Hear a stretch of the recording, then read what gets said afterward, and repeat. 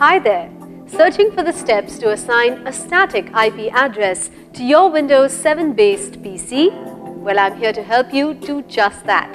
At iYogi, we attempt to ease the frustrations you experience with daily use technology.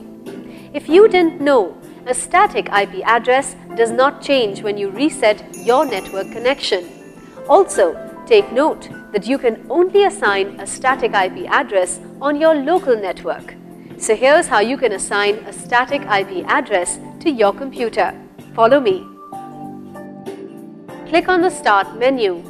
Type ncpa.cpl in the Start search box and then press Enter. Right-click on the network device you wish to change and select Properties from the drop-down menu. Highlight Internet Protocol version 4, TCP/IPv4. Click on the Properties button. Select Use the following IP address and type in the desired static IP address. Click the Subnet Mask field to automatically populate it. Then enter your router's IP address in the default gateway field and then fill up both the DNS server addresses. This information is unique to your computer and is provided by your network administrator or ISP. Click OK.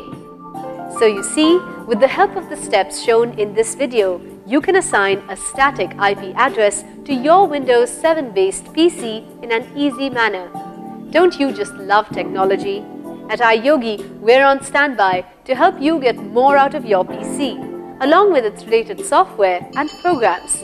If you have questions on antivirus, security, protection, or on how to work your other devices with your PC, such as syncing your printer, MP3 player, camera or router, etc., just give us a call. We'd be delighted to help. Go ahead, have fun with your PC. Good karma.